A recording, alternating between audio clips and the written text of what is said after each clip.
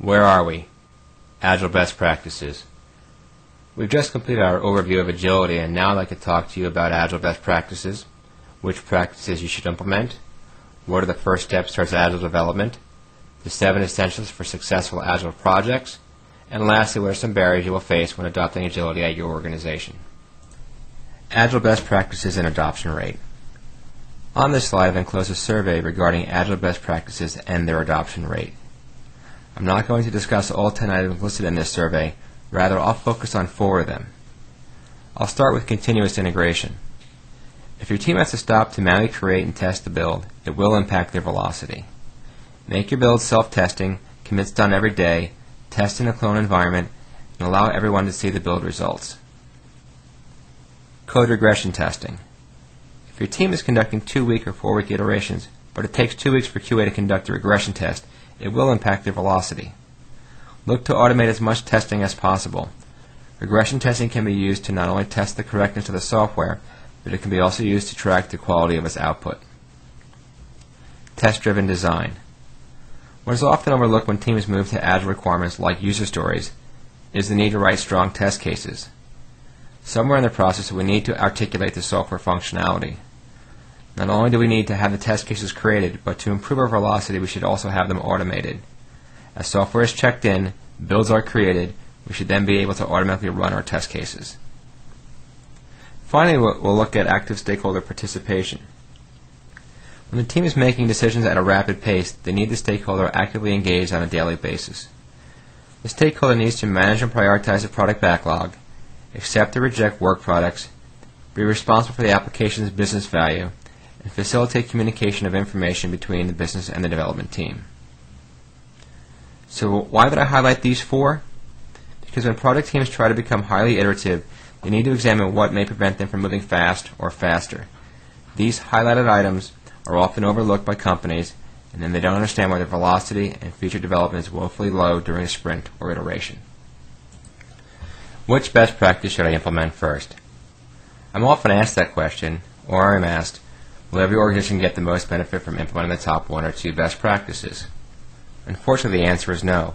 Each organization is different, each has different issues which require different solutions. The key is to accurately understand your software development issues, find the root causes, and identify solutions that will not cause further issues. To put it another way, agile best practices are answers to problems. So what problems are you experiencing? If you would like assistance, Icon ATG offers organizational and project assessments to determine your strengths and weaknesses, and then creates an iterative adoption roadmap for you. First steps for agile development. In business, there's never the chance to take a month off from work to learn new skills. We all need things that we can apply quickly and which pay back in time quickly. This means that changes are resource constrained, and it's critical for us to choose correctly what to do. This is not just prioritization, or deciding that something is more important than something else, but choosing or deciding not to do something else. Therefore, here's a brief list we should consider when embarking on agile development. First, you should assign and develop a product owner. Then you should consider hiring or contracting an experienced agile coach. You should then train the entire team on agile principles. You should select and implement best practices as outlined on the previous slides. You should iteratively develop an iterative plan for delivery.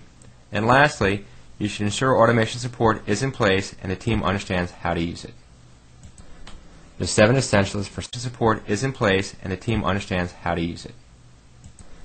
The 7 essentials for successful agile projects. In reality, there are innumerable reasons for successful agile projects, but we'll highlight our focus on these 7 for the purposes of this webcast.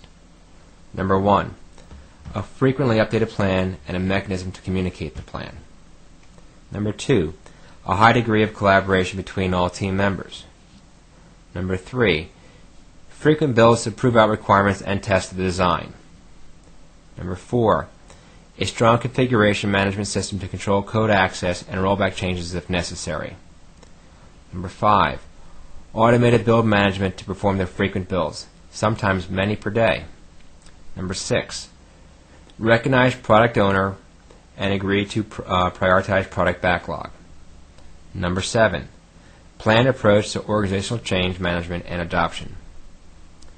Due to the high degree of collaboration between all team members, it stands to reason that software configuration management, strong release engineering practices, and a workflow tracking and management system should be in place to ensure that the team is working as productively as they can. The barriers to Agile adoption. I think it's important to not only know what is required for success, but we should also know what barriers may lie ahead of us on this Agile journey. This survey provided by version 1 presents the top 9 barriers to Agile adoption that companies are currently experiencing.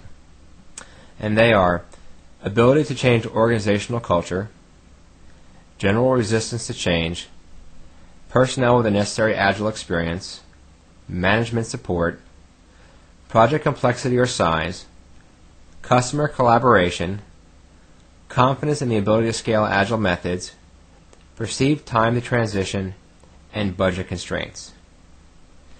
We should keep in mind that change can be tricky. Rarely identifying the cure is the issue. It's getting everyone to follow it. Adoption is the power behind any change, and to drive adoption you need to keep things simple. This means, along with building awareness and understanding, you need to build skills in your developers, your testers, your business analysts, your managers, and the business itself.